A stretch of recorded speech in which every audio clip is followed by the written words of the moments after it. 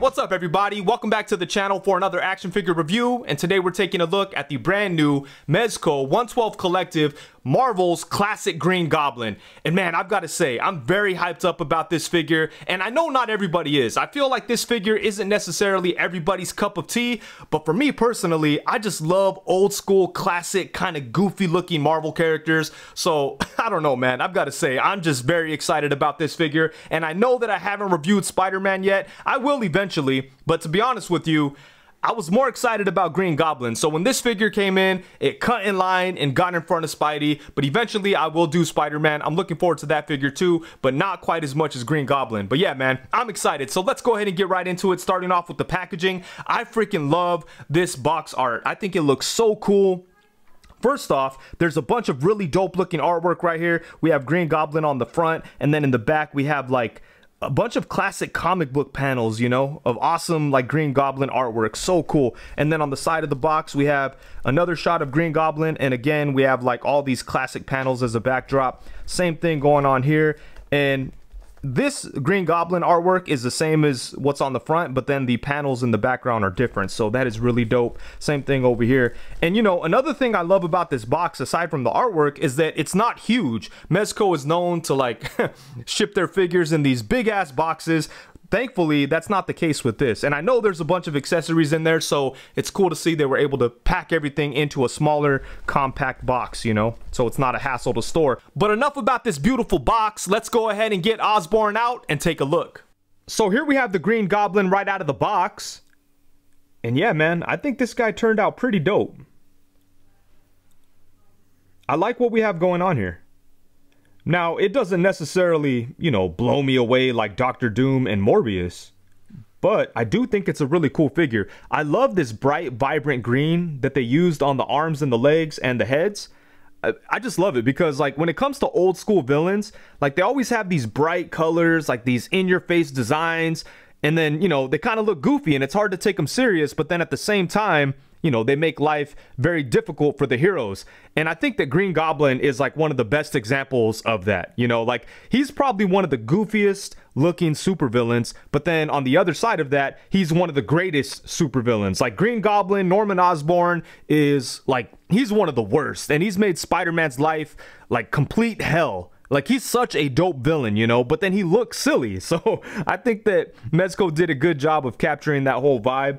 And yeah, I like it, man. One common complaint I've heard about this figure is that he's a little too skinny. And you know, I could kind of agree with that. I do feel like this figure would have benefited from like maybe the chest being a little bit more muscular and the arms being a little bit more muscular. But at the same time, I don't know if I could sit here and call this figure completely inaccurate because of that, because, you know, if you look at like artwork throughout the years, Green Goblin sometimes does look a lot skinnier, and yes, sometimes he looks super muscular, but I've never been a big fan of the super muscular version of Green Goblin. I like him to look a little bit more normal and on the skinny side. It just kind of works with the whole Goblin theme. But even with that said, I think this figure should have been just a little bit bigger in the upper body area. But, you know, it doesn't really bother me that much, but I could definitely understand that criticism.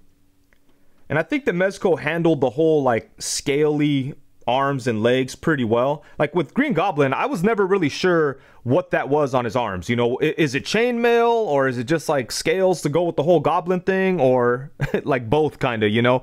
But either way, I think that Mezco handled it pretty well. I think it looks good and everything. This purple overlay, it's like some kind of pleathery material, I guess you could call it. I don't know.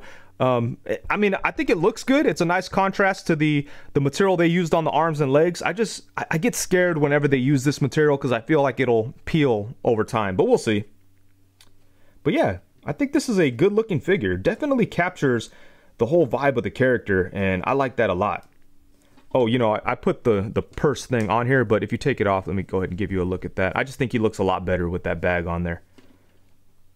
It's a little plain right here without it, so I definitely prefer to keep the man purse on him. I think it makes the figure look a lot better, honestly. But yeah, like, that looks good. I do feel like the head may be a little bit big, but again, that feels accurate to Green Goblin. It's like a big crazy mask, you know. But yeah, I like this figure. I think it came out dope. And I think that Mezco did a really great job with the details on Green Goblin, especially with the head sculpts. He came with 3 different Goblin head sculpts, and all of them are freaking amazing. But starting off with this one here, this is the one that's on the body when you take the figure out of the box, and just look at that. To me, that's a perfect looking Green Goblin head sculpt. He's got that awesome sinister smile, the big old white eyes, the crazy goblin hat, the big ears, and then I love the different shades of green that we see on the face. Got some light green, some dark green. It looks really nice. So they killed it with the head sculpts. And then moving down to the body, for the torso here, it does have like this pleathery type of material for the purple. And, you know, I think it's okay, but I'm a little concerned how well it'll hold up, you know? Like, who knows if it'll peel eventually. Luckily, it's in an area that doesn't get that much movement, so, you know, I don't think that you're going to be creasing this up too much, so maybe it'll kind of last, but I don't know. This material just makes me nervous, but I think it looks good and it works well on the figure.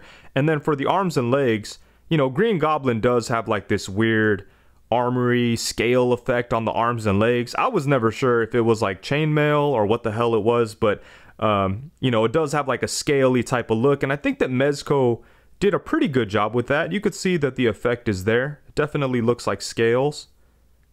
So that's cool. And then he does have his little goblin purse, I guess we'll call it. And this looks good too. You could open it up and put stuff in there. Right now there's just like a piece of foam in there to kind of give it some size. But yeah, that looks good. And I think the, you know, the bag is well sculpted. And if you flip it around here, it does have like a buckle and then an extra strap. So if you want to have that on the front, you can. But I just like to kind of keep it simple like this. So I think that looks better. And then the forearms and the hands are really well sculpted too. You could see some nice detail in there. And then he does have this belt that kind of shifts around so you could put it wherever you need to. And then we have some more of the goblin scales on the legs. And then the feet are really well sculpted too. You could see some nice detail in the boots. And then he does have his, you know, funny pointed shoes. So yeah, I think that Mezco did a pretty nice job with the details on him, especially on the head sculpt though, man. They killed it with the head sculpt. So yeah, I like what we have going on in this figure. I think everything looks nice and clean. The stitching on the soft goods is pretty well hidden. And I think for the most part, the figure looks really good. And like with all Mezco figures, Green Goblin comes with a crazy amount of accessories. We're going to take a look at those, starting off with the head sculpts, because the Goblin heads are definitely my favorite thing about this figure. They did such a great job on all 3 of them. This is the one that we've already looked at. It's just your Green Goblin with the crazy sinister smile, and I love it. And then for the second head sculpt, we have Green Goblin just smiling once again, happy as can be, but this time around he's showing some teeth. And yeah, man, look at that. Such a great looking head sculpt. So evil and just like, just insane, you know? And then for the final Goblin head sculpt, we have Green Goblin just laughing uncontrollably, probably thinking about that time that he murdered Gwen Stacy, and he's just getting a good chuckle out of it. But man, once again, this is a great looking head sculpt. All 3 of them are amazing. I don't know if I really have a favorite, but all of them are just so well done. They're just perfect Green Goblin head sculpts. This one here isn't quite as clean as the other 2. There's a little mark on the cheek, but aside from that, all 3 of the heads are very clean and well done and just perfectly sculpted in my opinion. And then he does come with 2 unmasked head sculpts, and I love both of these because they do a great job of conveying the different sides of Norman Osborn's character. Starting off with this one, you can see that his facial expression is very serious. He looks very cold and calculating and very under control. And I just think they did a great job sculpting this. It's like the perfect looking Norman Osborn head sculpt. Look at the details on there. Check out the waves in the hair. And just everything about this looks perfect to me. And just look at him, man. He looks so under control.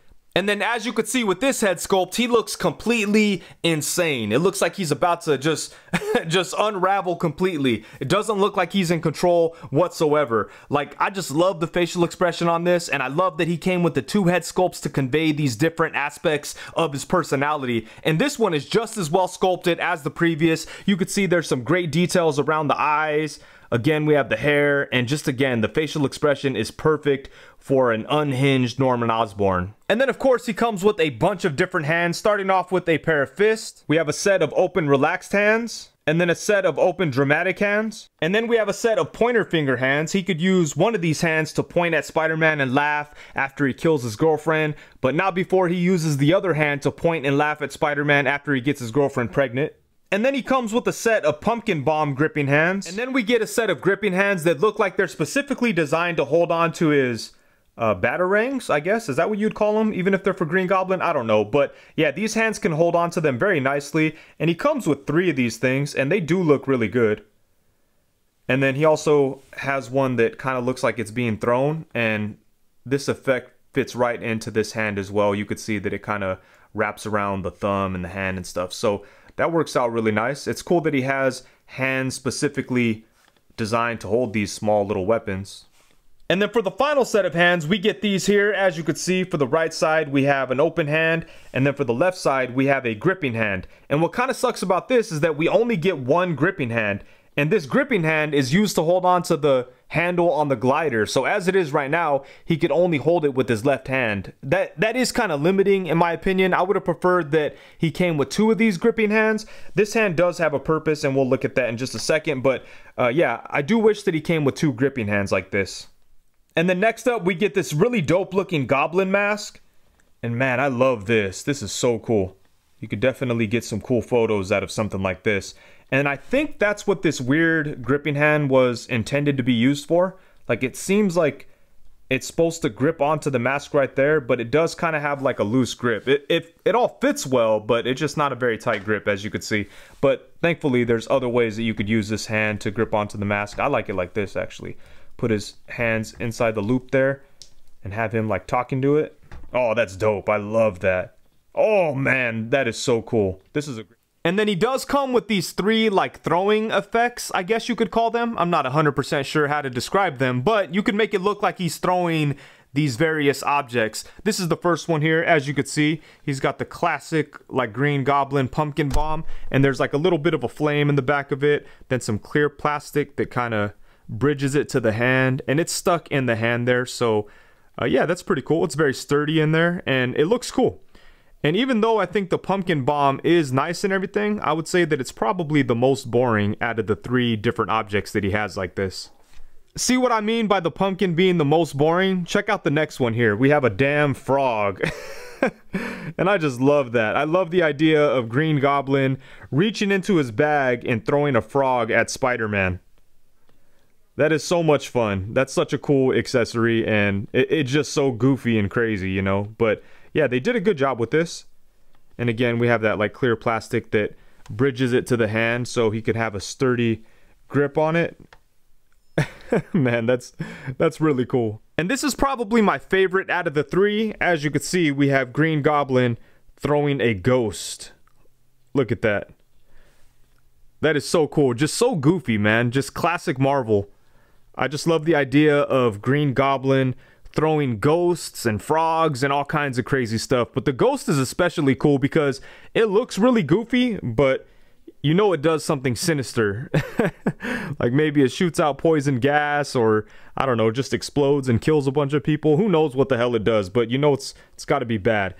But again, this is a very cool accessory to include with Green Goblin. I love this. And then he does come with a bunch of loose pumpkin bombs. And as you could see, we get 3 that have like a smiling jack-o'-lantern face, and then 3 that have like an angry jack-o'-lantern face. And then you could see right here in the middle, we have a couple that have like some pretty cool effects on them. This one here has some like smoke coming out from the top. And then this one here has some flames coming off of it. And these things are really tiny, but yeah, these are cool. I like them a lot. You could even use them for like, you know, Halloween shots in the fall time. If you just kind of, if you need to turn them around and you just need some like, you know, some regular pumpkins. That's kind of cool. But yeah, these are awesome. Perfect accessories for Green Goblin. And I love that he comes with hands that are able to hold these. So, and then for the final accessory, we get this guy here, which is some type of like magic effect or energy effect or possibly projectile coming out from his fingertip. And yeah, this is very cool. You could have it to where like Green Goblin is pointing at somebody like it's all good, And then he just magically murders them by surprise. So there we go. And then of course he does come with this goblin glider. And man, this thing is so dope. I love the way it looks. And the Green Goblin looks so awesome on there. And you know what's really cool about it is that this works as a really good display piece without taking up a bunch of space. You know, the glider isn't too big, the exhaust effects aren't too big, so you could definitely have this on your shelf just like this, and it won't take up a bunch of real estate. So that is nice. They found a good balance with the size and with the amount of space that it takes up, you know. So, man, this is awesome. I really, really love this. The only, you know, thing that kind of sucks about this whole situation is that he only comes with a gripping hand like this for his left side, so you can't get him to, you know, hold it with his right hand, which is weird.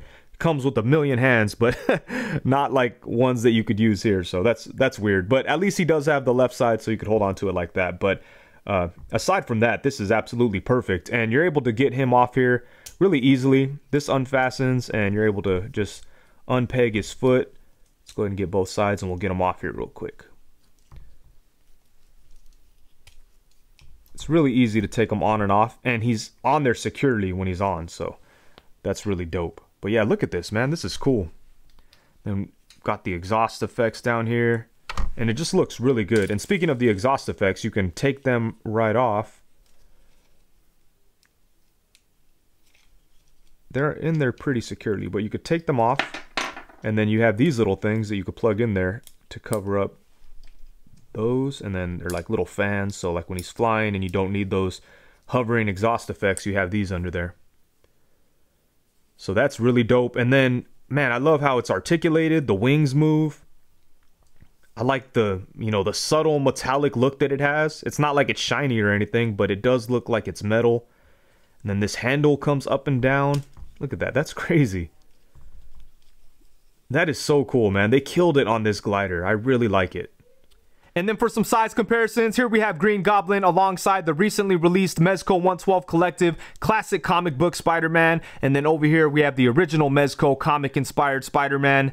And damn, he's definitely seen some better days. I don't think he's held up very well throughout the years. As you can see, there's a little bit of discoloring in the red. It seems like a little darker than what it was when I first got it. And then there's some cracking in there too. So, man, I really hope that doesn't happen with the newer version. I guess time will tell. But as far as how they look next to Green Goblin, I think that both of them actually work pretty well. The original comic book version kind of comes across as like an older Spider-Man, and the newer one kind of seems like a much younger Spider-Man. And I think this one works really well with this Green Goblin. They both kind of have like the same old school classic aesthetic, and I think they look really good together. So I'm happy to have them both. I look forward to seeing what other classic comic book Spider-Man villains the Mezco does. I really hope they keep the same aesthetic. I know it's not for everybody, but I like it. I like kind of the older, almost like goofy look of them, you know, of the older comics. I think it's very cool, and I think they go together really well.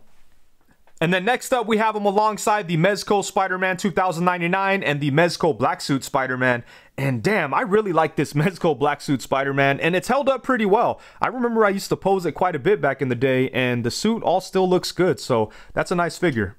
And then here we have him alongside the Mafex Classic Spider-Man and the Marvel Legends Animated Series Spider-Man, and I think he looks pretty good next to them. You could probably mix it up a little bit.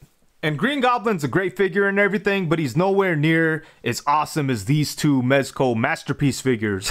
On the left, we have the 112 Collective Dr. Doom, and on the right, we have the 112 Collective Morbius. I do have a review for Doom on my channel now, so be sure to check that out. And I plan on doing a review for Morbius, even though he's been out for like 6 months or something at this point. I just love that figure so much. I want to show it some love. So as soon as I have some time, I'm going to do a review for him.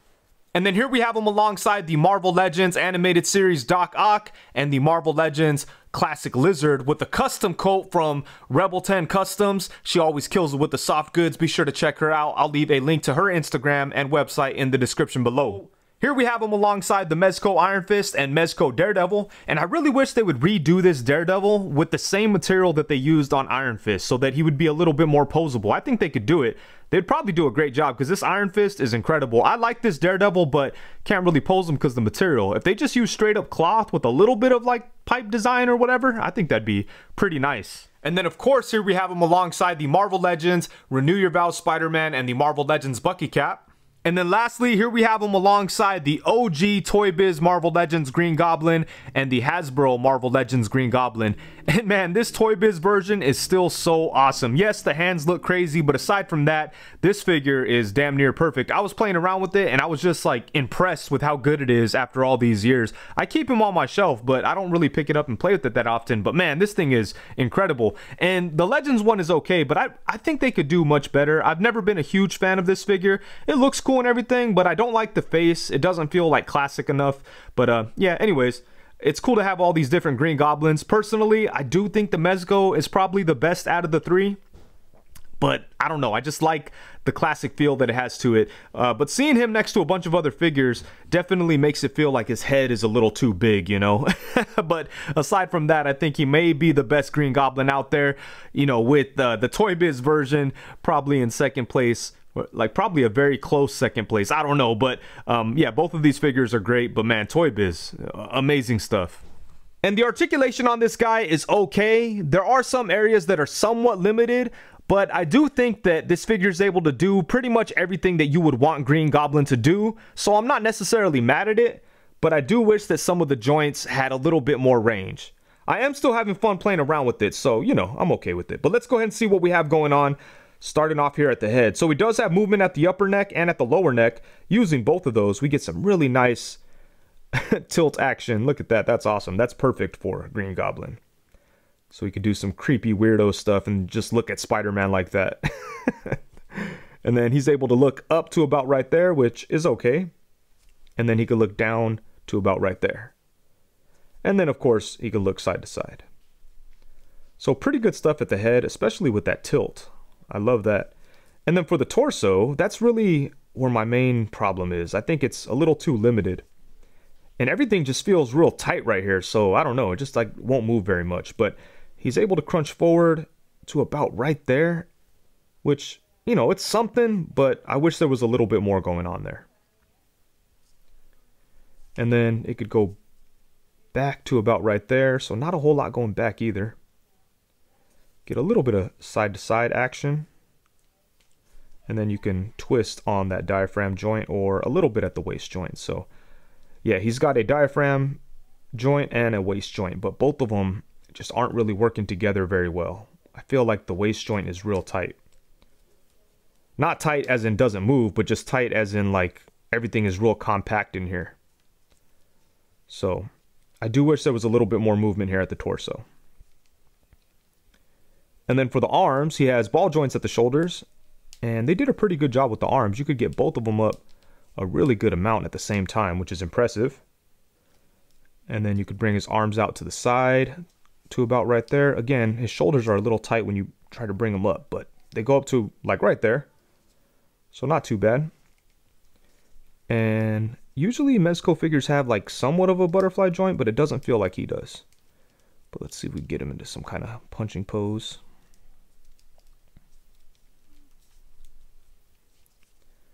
Or at least like a boxing pose. Not too bad.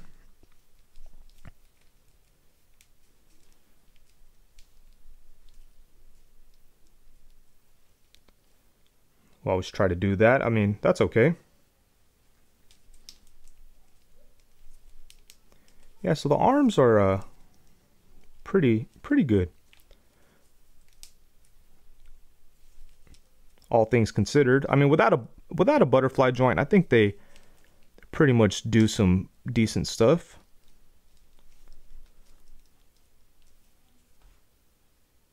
Yeah, so I'm not too mad at the arms. I don't know if a butterfly joint would have really worked in here anyways. But yeah, sometimes Mezco figures have a little butterfly joint, but I don't think you get much use out of them anyways. And then he does have upper bicep swivel. There we go. He has double jointed elbows to get a good bend. Look at that. And then at the wrist, he has a ball joint that has a hinge, so you could hinge it, spin it around, do whatever you need to do. And then for the legs, let's see what we have going on here. For the legs, he's able to kick to the side a really good amount. Oh, look at that. Bam. That's pretty good. Nice. And then he's able to kick forward to about right there. Bring his leg back to about right there. Then he does have upper thigh swivel. He has double jointed knees that get a really good bend. That's good. And then he does have a boot swivel. And then at the foot, we've got the ball joint. Hey, look at that. Some pretty good movement on that ball joint. Could go forward to there, come up only to right there. And then you can swivel on that as well. But yeah, you know, like I said, decent articulation. I just wish there was more going on in the torso. Aside from that, you know, I'm pretty happy with what's going on here. And like I said, he's definitely fun to play with.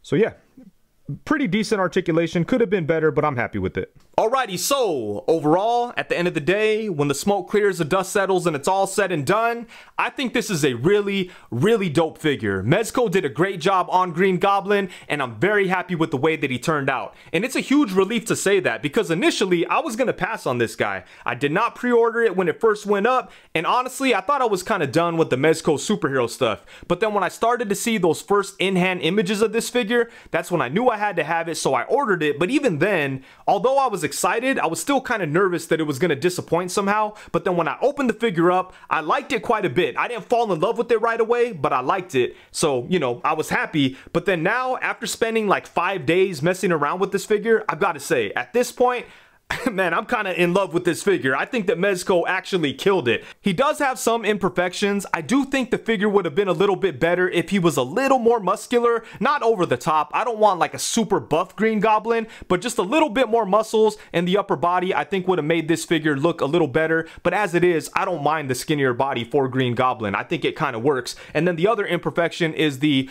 torso articulation. I do wish there was more range in those joints, but honestly, even with the limited range, this figure is a whole lot of fun to play around with. It just has so much personality. Even though you can't get him into the craziest poses ever, the poses you can get him into are a lot of fun because the figure, I don't know, something about it, man. It just has a lot of personality. It's very bright and vibrant and colorful, and it's just fun to handle. And one thing too that kind of caught me by surprise is that the material that the soft goods are made out of are really durable. So I've been playing with this figure a lot, and I haven't had any fear of anything getting damaged. So that's a good thing when it comes to Mezco. So yeah, he doesn't have crazy articulation, but what's there works for the figure, and the personality of the figure kind of makes up for the lack of articulation, because no matter what you're doing, you're still having fun. And then as far as like the design goes, they absolutely killed it with the sculpts. Like the face sculpts to me are perfect. I love them. I think they did a good job with the effects, like the scale effects on the soft goods, and I like the colors, the bright green, the purple. The figure looks amazing to me. And also, it's going to be an insane display piece with like the glider and everything. I think all of that is really well done. The accessories are absolutely ridiculous. As I mentioned, the glider is awesome. All the different hands are great. The pumpkins, the throwing effects, all that stuff is cool. But the standout accessories for me are all the different heads. I love the Goblin heads. I love the Norman Osborn heads. All that stuff to me is extremely well done and perfectly executed. So with the accessories, as always, Mezco absolutely killed it. There's a whole bunch of fun stuff in there. And you know, this figure is definitely one of those Mezcos that is a lot better in hand than photos would lead you to believe, you know. I think that's the case a lot of times with their figures. They don't necessarily photograph that well, but once you get them in hand, they're pretty impressive. And that's the case with Green Goblin. And not only was he impressive, he got like better the more time I spent with it. So that is really dope. And yeah, man, I've got to say, I think this is probably the best 6-inch Green Goblin that's ever been released. It's better than the Hasbro ones. I still have trouble putting it over the Toy Biz version because I'm always going to love that figure, but I would say that the Mezco version is the best Green Goblin available. And yeah, I think that they did a really good job with it, and I love the way that it turned out. And with that, I think that's it. Thank you so much for watching. Please be sure to like, comment, subscribe, and all that good stuff. Also, be sure to hit the bell notification so you know every time that I go live. Thank you very much. Peace.